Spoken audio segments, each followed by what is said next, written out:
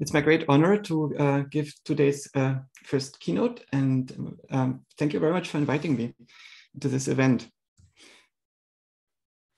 Today I want to discuss the question of whether large language models can carry us all the way to artificial general intelligence, the big holy grail of AI, and or whether they're going to run into limitations. And first of all, to answer this question or to begin answering it, we need to find out what it means for an AI to be general. Classical AI basically worked by identifying a problem like chess and figuring out the solution and then writing an algorithm that implements that solution. So a lot of the intelligence exists actually on the side of the coder that is then translated into a distilled skill. Whereas in machine learning, the skill that is being distilled is the ability to learn something. So the developer writes an algorithm, or the researcher that is learning how to solve the problem. And there's the question, what comes after that approach? Well, it's probably meta-learning, an algorithm that learns how to learn, right? And today the answer is it's the transformer. It's an algorithm that just learns to solve all problems by looking at all the data on the internet and then generalizing over those data, and then figuring out by integrating over the data in all sorts of ways to statistically generate a function to which we can reflect a random number and put in a prompt that is going to give us the solution to all our questions. Right? And it's very surprising. A lot of people made definitions of intelligence in the history of AI, and the next token completion idea of the transformer was not very high on the list, even though it's related to data compression and so on. But if we look deeper into what the transformer is doing, then we notice that it's indeed an algorithm that to a very large degree is learning how to learn, and does have a lot of generality. And transformer is not the only thing that is being used in the current generation of models. It's just one of the approaches to make efficient learning and neural networks feasible. But the scaling hypothesis says that using the current set of algorithms with some slight modifications and more data and modifications of the loss functions and so on, we will be able to solve all the problems of intelligence in such a way that we can get to a system that approaches generality. This is the scaling hypothesis, is what OpenAI and a number of other people in the space are currently betting on. And this principle has led to an extremely rapid development in the last few years. And this leads us to the question that when is it that a language model becomes better at artificial intelligence research than humans? And I think that's an interesting criterion for generality, because it means that whatever generality is missing can now be left to the system. And because of this rapid progress, a lot of people now feel that the possibility of artificial general intelligence has changed dramatically. Many people still think that it's science fiction and no system that is not biological or that is not a human being will ever be able to truly think and understand the world. But if we look at, for instance, the prediction at the online forecasting platform Metaculus, we find that within a relatively short amount of time, the predictions have reduced from 2055 to 25. Right, when a lot of people are expecting some bigly general AI system to be publicly known. So how can we identify what it means to be general? And in my cognitive computing group at Intel Labs, where I've been working until recently, we thought about this question and we came up with a space of capabilities that has several dimensions, and we called them the Big Nine. They basic capabilities like perception, learning, representation, reasoning, knowledge, language, autonomy of the system, collaboration, its ability to be embodied, which is very relevant to robots. And these capability vectors define a space in which the lower strata are basically extremely narrow and task-specific, and the highest stratum is intelligent. And when we imagine this space as composed of regions, then we can take any intelligent or AI system, even the least capable chess programs or least general chess programs, and locate them in this space. And we can also do the same thing for our language and vision models. And we find out that a lot of that space is currently uncovered, right? The systems don't seem to be autonomous. They're autonomous. They're not really coupled to an environment in real time. They have difficulty with real-time online learning and so on. So the question is, when do we reach a system that reaches human level or beyond in all capability dimensions? So is there something that large language models can do? This reminds us to the question what computers can't do. In 1972, the philosopher Hubert Dreyfus wrote a quite influential book that described what computers cannot do. And when I read this book, I found that even at that point, a lot of those things were already being actively worked on. And Hubert Dreyfus then updated his book, What Computers Still Can't Do, and even had the third edition. But it was in some sense a race, because the question what computers can't do was not the answer that he gave.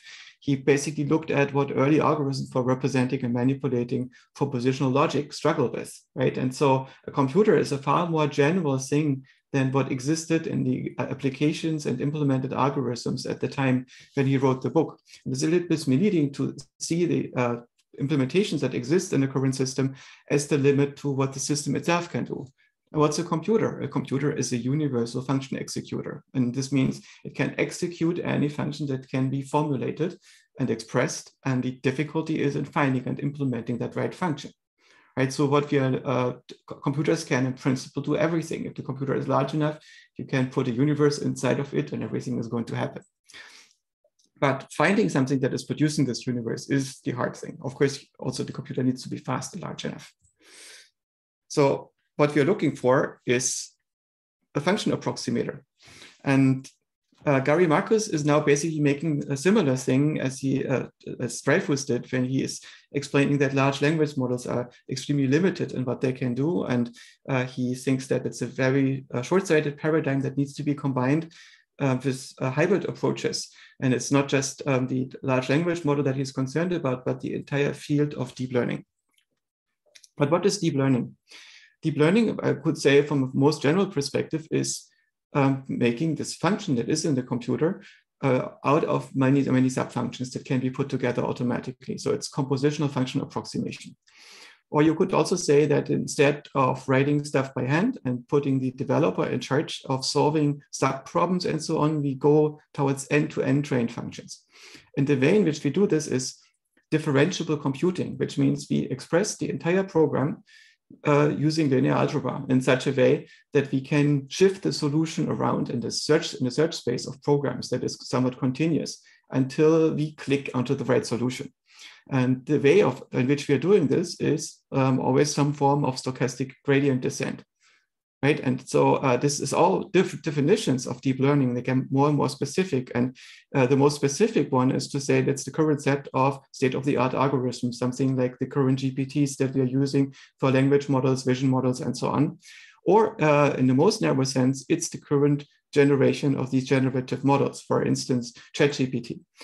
And if we look at Gary Marcus' criticism, it's probably not applying to compositional function approximation itself or even to differentiable computing, but it's possibly applying to a current set of SOTA algorithms or large language models. And when we look in detail, even that is a sketchy question because they are quite general and the abilities that they have are very hard to make a mode around and say this is what they cannot do. Because deep learning itself is something like a universal function approximator, which means it can, out of the space of functions, search through a space of programs and stumble on almost any program. It's just maybe not the most efficient way to do this with the current class of algorithms, but if you find the right approximation criterion and the right architecture, which is part of this process, then you will be able to often find a solution to the most complicated problems, maybe even the solution to the problem of finding solutions to our problems itself. There are very salient limitations to the current language models. For instance, they're not reliable very often in what they do. They might not be truthful in their output.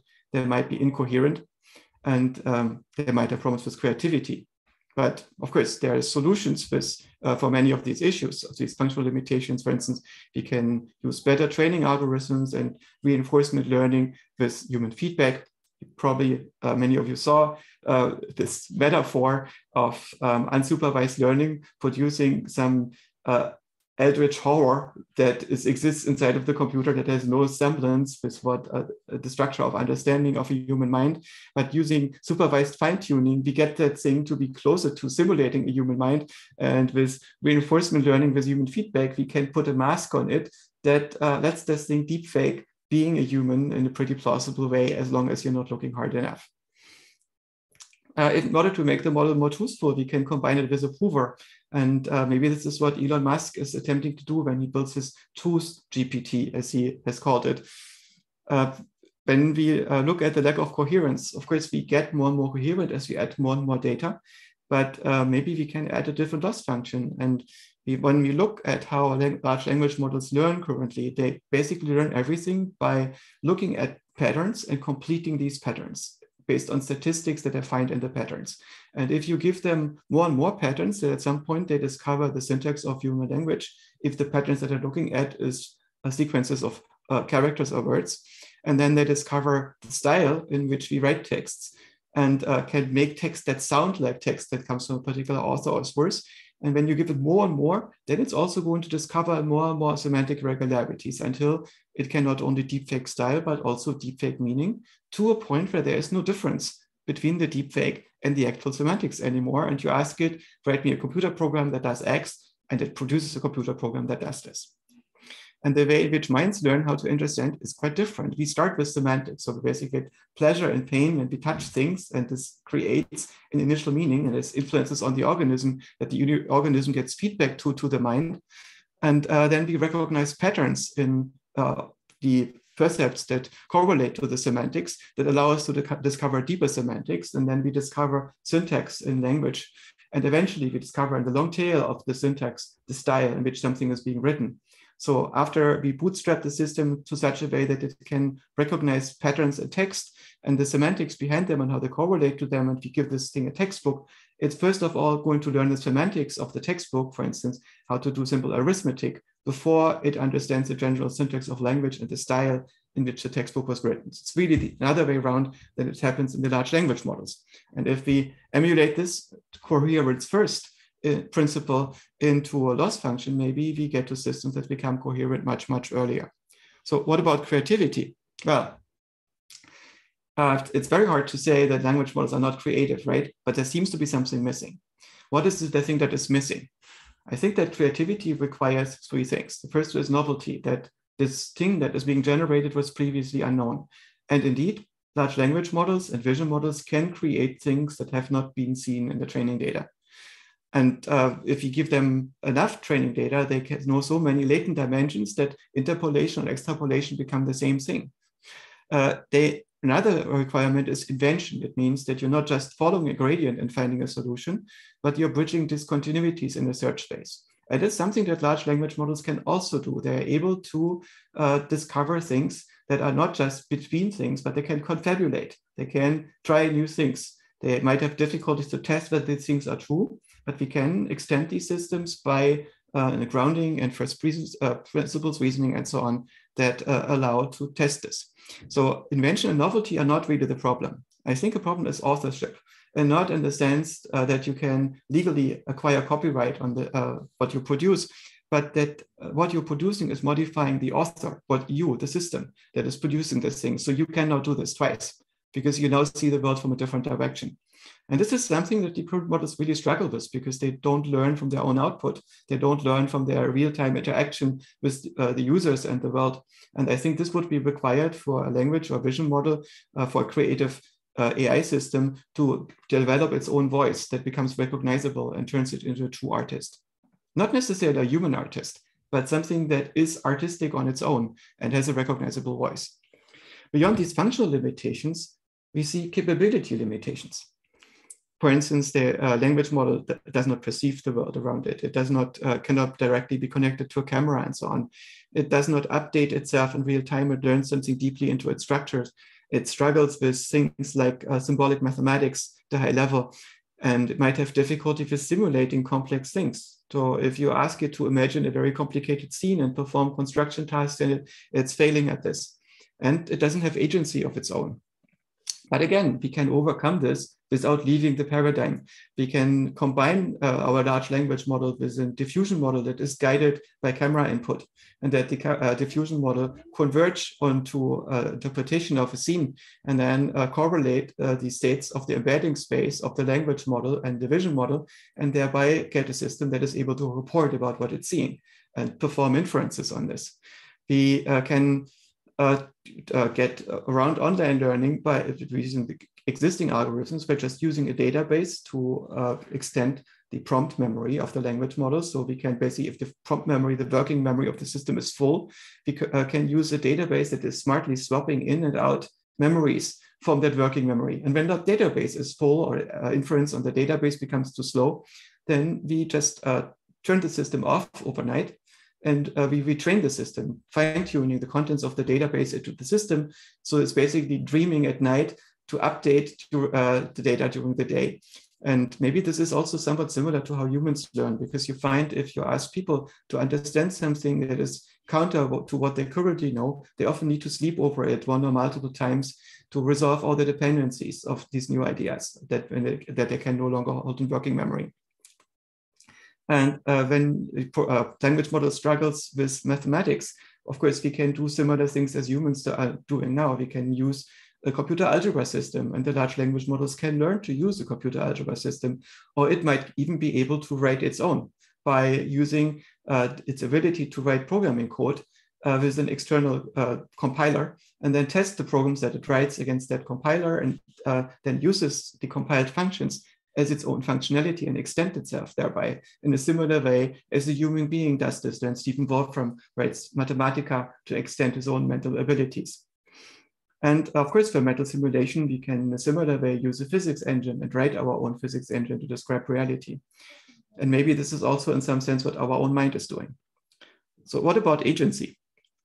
There's the different perspective that we get when we look at AI as a tool versus an agent. An agent is self-directed, and the minimal agent is basically a controller for future states. The way in which you get from a thermostat to an agent is that you let the thermostat not control the present, but you let it control the entirety of the future deviations of the target temperature and the current temperature. And to do this, it needs to be able to model the future. So it needs to look at reality in such a way that it can have a different expectation horizons and then a branching world, and its current decisions to turn the heating on and off are going to affect these trajectories in the future. And this allows the thermostat to become much, much more efficient by becoming an agent. And once it's modeling these different trajectories, it basically has beliefs about the world. And by choosing the trajectory or desiring to choose the trajectory that minimizes the number of deviations, it has preferences now. And its own switching actions become decisions on the space of those preferences. And the system that we are, of course, is going to be much more complicated because we have such a complicated modeling system and so complicated sensors that we're able to discover ourselves in the world.